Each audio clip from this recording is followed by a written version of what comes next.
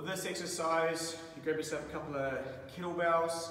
Essentially, we're going to hinge over to 90 degrees and pull the kettlebells up towards our chest. Alright, depending on the size of the kettlebell, the kettlebells may touch the ground if you're at 90 degrees, but if you've got smaller ones, like these ones here, just make sure your back is 90 degrees. Alrighty, so here we are. I'm going to tip forward or hinge forward. Back is nice and straight, arms are out straight, and then I'm going to pull these kettlebells towards my chest, keeping the elbows close to the body. Alright, the body stays still as I pull those kettlebells up and then bring them back down. Go get after it.